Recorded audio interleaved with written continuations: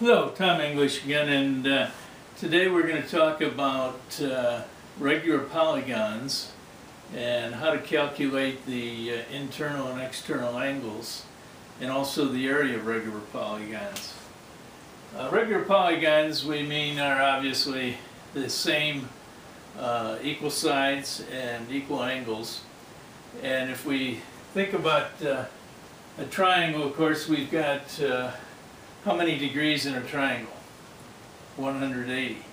If we look at a quadrilateral, if we draw a diagonal, we break that into two triangles, and so the sum of the internal angles in that case would be 2 times 180, or 360.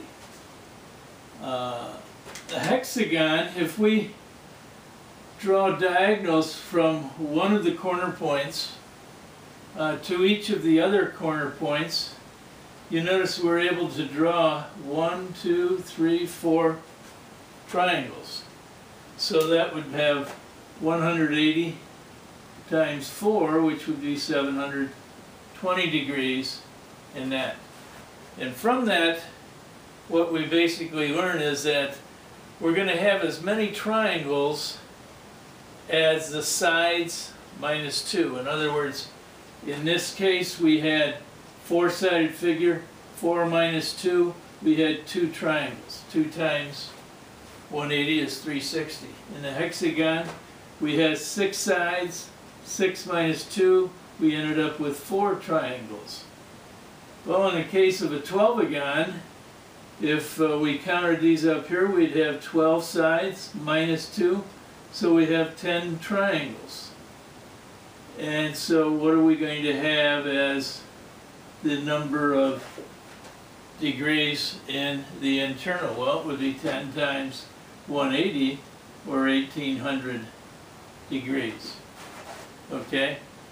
Well, it's one thing to know the total. What would be the angle, the internal angle for each of these? If they're regular, we have how many sides? We have 12 sides. So if we divide 12 into 1800, we're going to 12, 1, 6, 0. So we're going to have each internal angle on a 12agon would be 500 or 150 degrees. Now, in the case of the hexagon, we have 720 degrees, and we have how many sides? 6. So in the case of the hexagon, 6 goes into 720 as 120. Okay? So it's easy to calculate. We just have to remember how many triangles. Oh, it's 2 less than. And I know most teachers are going to give you a formula. You've got too many formulas already, and I'd rather you think through the process and calculate it rather than trying to remember which formula is for this and which is for that. If the internal, in this case we got a hexagon with, well, in this case it's 120 degrees as each internal angle, then what would be the external angle? We know the external angles are just the extension, and the internal and external are supplementary. So in this case, we know that the supplementary angle would be 60 degrees. What would be the external angle for a 12agon? Well, it would be the 180 minus the 150. So each of those would be 30 degrees external. Now, one of the things you want to remember about the external, no matter how many sides there are, the total all the way around is 360 degrees, just as it is for a circle. So another way of calculating that would be to say, if the total of the external angles is 360 degrees, if we had a 15-sided figure, regular pentagon, then we divide this by 15 to get the external angle. Once we knew the external, we could easily turn it into internal. Why don't we make, instead of 15, let's say we've got 18. I like nice even round numbers. If we divide 18 into 36, we get 2.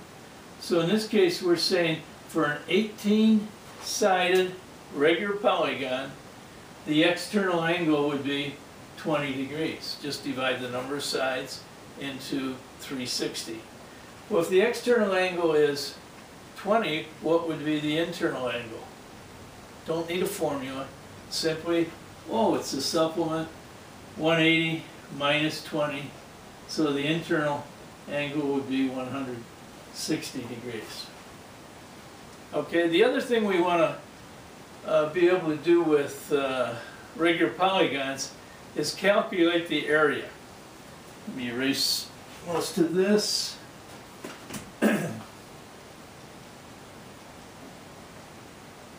And let's take a regular hexagon, and you'll find why I like to use hexagons. And this is something to remember on most tests. They're going to use those triangles that are nice and easy so that you remember those sides. But let's start with this. First of all, if you think of the area, it can be made up of triangles, but not the triangles we were using to calculate the internal angles, what I call the area triangles. If we take the center point of any regular polygon, that center point, and we drop from that center point a perpendicular to one of the sides, then we've got the altitude. We can multiply it times the base, cut it in half, triangle's half, right? Half, 1/2 BH. Then we have the area of one of the triangles, multiplied by the number of sides, we have the total area. Again, we don't need a formula. In this case, if we have a hexagon, in order to find the length of this, and by the way, this is called an apothem. A-P-O-T-H-E-M. The apothem is the distance from the center to one of the sides. When you measure the distance, it's always the shortest distance, which means it's a perpendicular line, isn't it? So the altitude of this triangle is called the apothem. And if we have, let's say these are 4-inch sides, how are we going to find that apothem? How are we going to find the altitude of that triangle? Well, this is again where I say most tests, they tend to use easy triangles. Let's go again with the hexagon. Let's see what can help us. Well, if we knew one of the angles in here, that would help us, wouldn't it? What's the internal angle for a hexagon?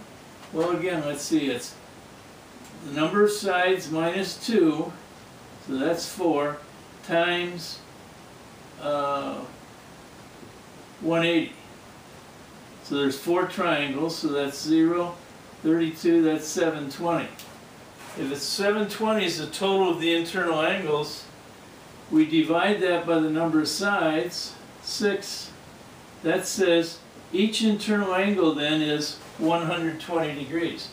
So this angle is 120, this angle is 120, 120, 120. Well, if this is 120, what do you think half of it is? This is where I say you want to use those special angles. So this says this is a 60-degree angle, right triangle. Do you remember our 30, 60-degree right triangle? What did we say in our trig lesson about the value of the sides? The side opposite the 30-degree angle, if we said that was S, we also said the hypotenuse then is twice that big, isn't it?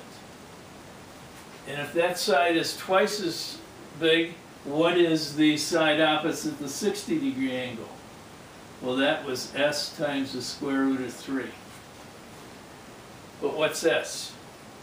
Well, in this case, we're saying the side is 4, and this is only half of that, isn't it?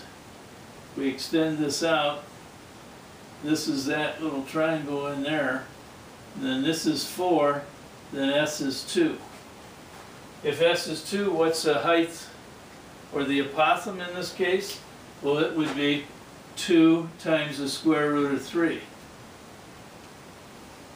Okay, if that's the height, what's the base?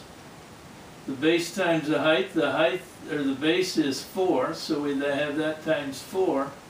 And what are we going to do for the triangle? We're going to cut it by 2. So what's the area of that triangle then? 4 times the square root of 3. That's the area of just one of the triangles. How many triangles do we have? We have as many sides as there are. This is a hexagon, so we have 6 sides. So the area of the hexagon would be 6 times 4 is 24. The answer would be 24 times the square root of 3.